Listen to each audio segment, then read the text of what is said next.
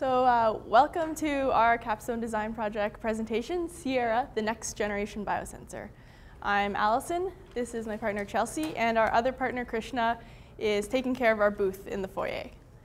So yeah, you can click mine. So this is what we're going to take you through today. We're going to give you an introduction to the theory behind our technology, insight into the market potential, an overview of our design, the methods we use to build it, and then the validation tests, and then the development of our prototype, and how this all ties into our plans for the future. So our sensor is a gold nanoparticle sensor, which works based on the phenomenon called localized surface plasmon resonance, also known as LSPR. So the surface electrons of these really small gold nanoparticles, 80 nanometers in diameter, is what we used, interact with light waves to affect the color of the visible light. So you have your gold nanoparticle here, and then you give it some kind of stimulus. So say this blue triangle protein is binding to these gold nanoparticles. Oops. So then you would have some kind of change in the color, the signal from the photospectrometer that you can measure to detect that binding. So LSPR is a really great technology because it's label-free. You don't have to attach any fluorescence molecules or prep the sample before it's used. You can see the results in real time, and it's highly sensitive in the nanogram or microgram per milliliter concentration range.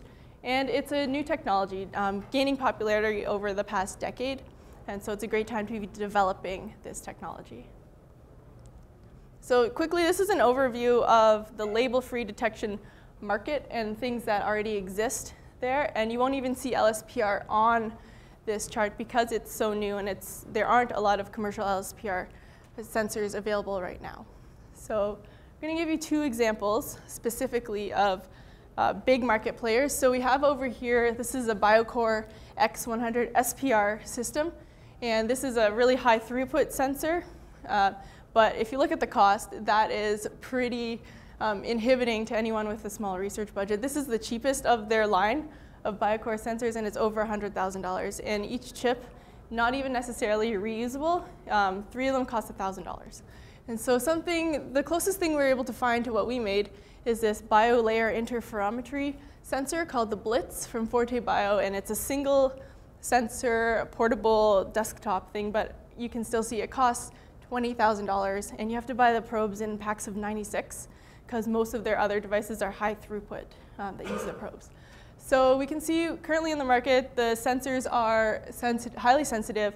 They have decent throughput, high throughput, like the BioCore system. Some of them are portable, most of them aren't, and none of them are cost effective. So this is the area that we hope to attack with our project Sierra, is a low cost and portable sensor. The prototype we were able to make costs only about $1,000, and that's without the economy of scale. And our probes are also under $1 each, so you can have less than $1 per test. And it's very versatile. You can tailor these gold nanoparticles to sense many, many different molecules, whether it's for personal care, environmental monitoring, or research purposes. So this is why we call this an enabling technology, because it's going to enable sensing applications that weren't possible before. So our design focuses on coupling a white LED with a fiber optic cable. This image here shows that the white LED is the light source, and the optical fiber contains the nanoparticles right on the tip. These gold nanoparticles are functionalized and absorbed onto the glass fiber tip using a charged polymer. So with having the fiber directly attached into the LED, we maximize the amount of light that travels through the fiber, through the sensing surface, and into the spectrometer. The spectrometer is run using any sort of computing device, whether it be a desktop, your tablet, or even your smartphone. So to choose the most appropriate optical fiber for our device, we analyzed how the numerical aperture, or NA, affects the exiting angle, which we label alpha, as well as the distance from the fiber tip to the collimating lens, which we label H. We found that as NA increased, alpha also increased, but H decreased. And we concluded that optical fibers with numerical apertures of 0.22, 0.39, and 0.48 all yielded reasonable values for our purpose, and so we chose these fibers to continue with experimentation.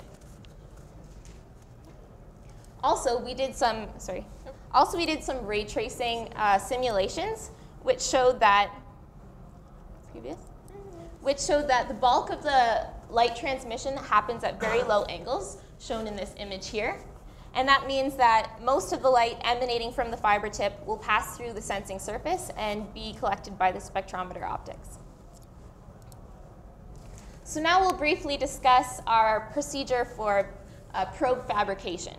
So we start with a very basic LED. We use very coarse sandpaper to file down the dome, as shown in this image. Then we use fine polishing paper to get a really clear finish, so we can precision drill a hole right over top of the LED die. Then we use epoxy as a refractive index matching glue to securely align the fiber into the LED die. Once that's all cured, we black out the LED and the fiber, and then we functionalize the tip with gold nanoparticles. This is a picture of our final probe. So after we've created our probes, we decided to make a lab-scale experimental setup where we could test them. This image highlights all of the main components. We have A, the probe and its holder, B, power to the LED, C, the sample well with the collimating lens right below, and D, the spectrometer. So with this, our probes made in our lab scale setup, we were able to run through a bunch of validation tests as we went along. So we looked at the layout of the gold nanoparticles on the fiber using SEM, which is the scanning electron microscope. And then we took our probes and we looked at the absorbance spectra and we analyzed the signal quality for noise over time and also just the general quality of the peak. And then we took our probe and we applied it to two real-life sensing applications. One is to sense the refractive index of a medium, and the other one is to sense the binding of the protein streptavidin. So this is a really cool image. This is the scanning electron microscope image of our fiber. This is only a 279 times zoom. If anyone's seen a fiber optic cable before, you can hardly even see the face with your eye. So around here you can kind of see, it looks very dotty on the face of the fiber, and that is the gold nanoparticle layer. So we zoom in even more. We have on the left here, this is 5,000 times zoomed, and you can see very clearly the dispersion of the gold nanoparticles. So this kind of fairly even dispersion is something that we want, and it's a very positive result. It's something that we would look for to improve in the future is the density of the dispersion. So we would play around with the concentration of the polymer or the nanoparticles and the incubation time in our fab process. And on the left is something we learned. This is a negative result. You can see a lot of surface roughness. So we learned the importance of polishing the fiber very well with the extremely fine polishing paper so that you don't get surface roughness like this interfering with the quality of your optical signal. So then we took these probes and we have software that takes the absorbance spectrum, which kind of looks like this, like a Gaussian curve, and it fits it to a Gaussian and measures the peak of that curve over time. So the blue line is the peak location of the absorbance spectrum over time. And with no stimulus, you want it to look flat. And if you look at the scale of the y-axis, it's in picometers. So we actually achieved very good noise levels. Our signal-to-noise ratio was 6.5, and usually what's considered a sufficient signal-to-noise ratio to sense is 3, and below which you wouldn't be able to distinguish a signal from noise. So we definitely have a ratio in which is sufficient for sensing. And our drift was about 170 picometers over the course of half an hour. And something we'd want to explore in the future is the effects of temperature on the drift. So these are the absorbance spectra of 6 different probes that we made. They have 3 different numerical apertures, the 0.22, 0.39, and 0.48 that Chelsea mentioned. And so by comparing these absorbance spectra, we decided that the 0.48 was the optimal choice because and that's the one in blue. So because their peaks are consistently in the same location, and they have a high intensity and a very nice peak shape. Okay. So next we characterize the refractive index sensitivity, or RIS, of our sensor. RIS is a standard figure of merit for optical sensors. It is dependent on the nanoparticle size, its shape, its aspect ratio, as well as the material. So how we tested this was we measured the LSPR peak wavelength for numerous different solutions, which were made up of glycerol, water, and sucrose water mixtures. We made these mixtures to cover a large range of refractive indices, which we then confirmed experimentally using an ABE refractometer.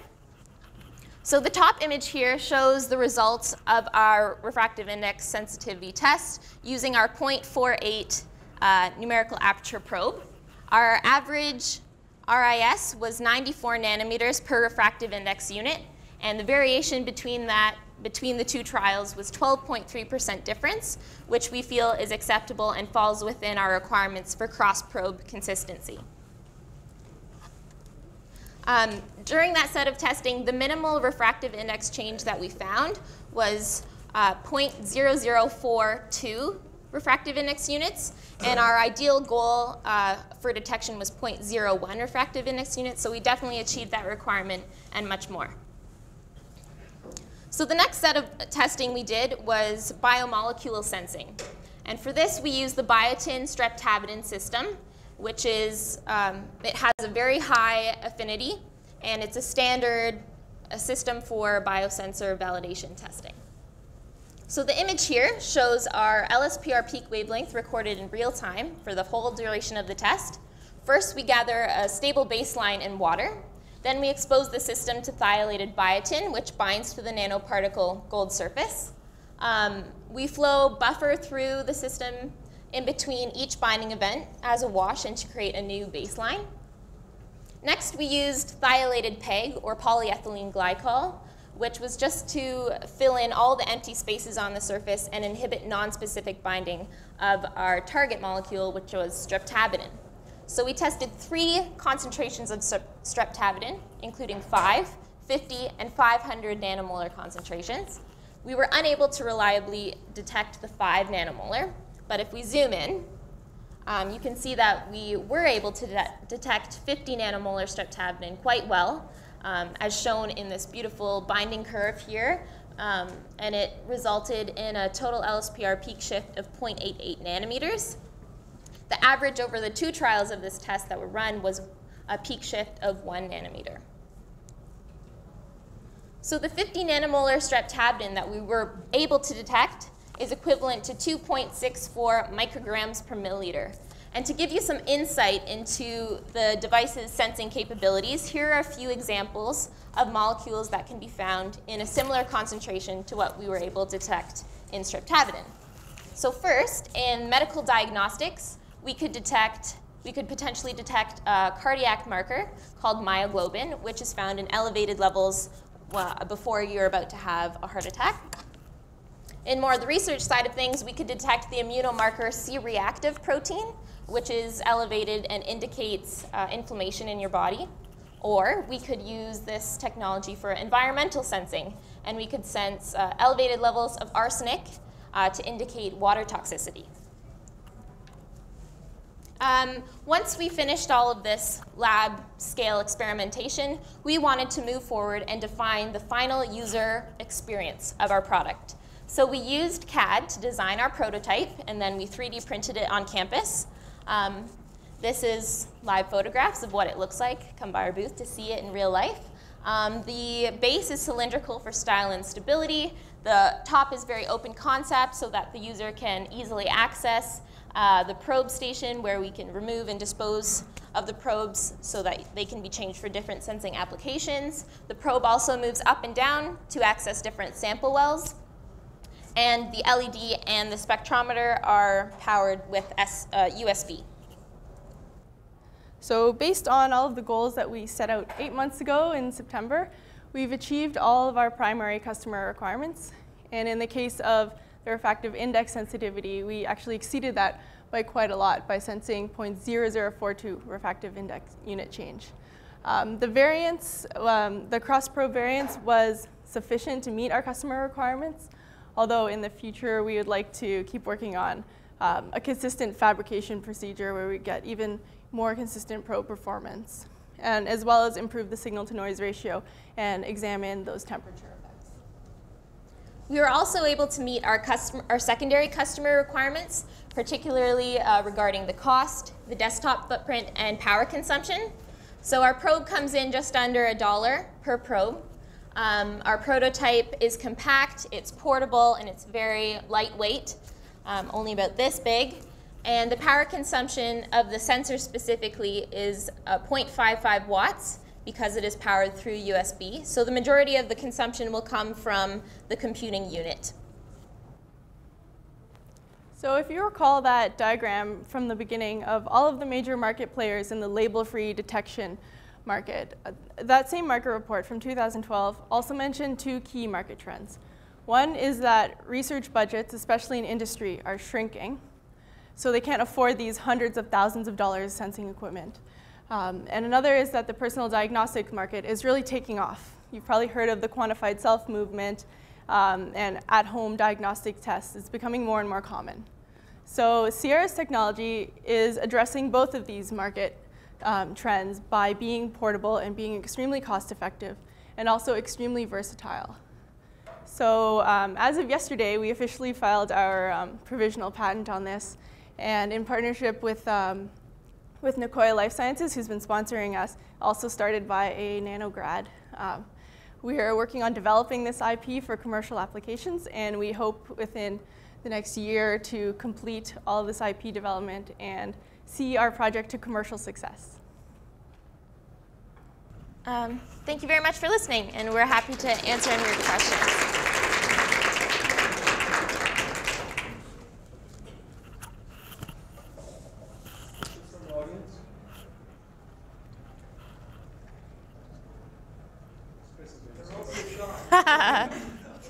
Nice work. I enjoyed that. So how do you test? You showed some really nice results. Yeah. How do you test it for specificity, selectivity? Test it with another target to see how well you can discriminate. That's tricky. Yeah, you're very right. The initial scope of our project wasn't to do the actual biomolecular sensing. That's what I saw. Yeah, so we haven't done specificity testing, but we did flow through the polyethylene glycol to inhibit the non-specific binding, and that was the step we took just to ensure that the streptavidin was in fact binding to the biotin. I'm trying to warm you up for the next set of Yeah. questions you might get from commercialization. Yes. No, definitely there's a lot more work in terms of experimentally actually determining the limit of detection. We don't have a quantitative value for that right now. And that sort of thing takes Yeah. a fair bit of optimization. Yeah, that was the goal of that test. Yeah. Okay, so what is the key novelty here? So you've got a patent.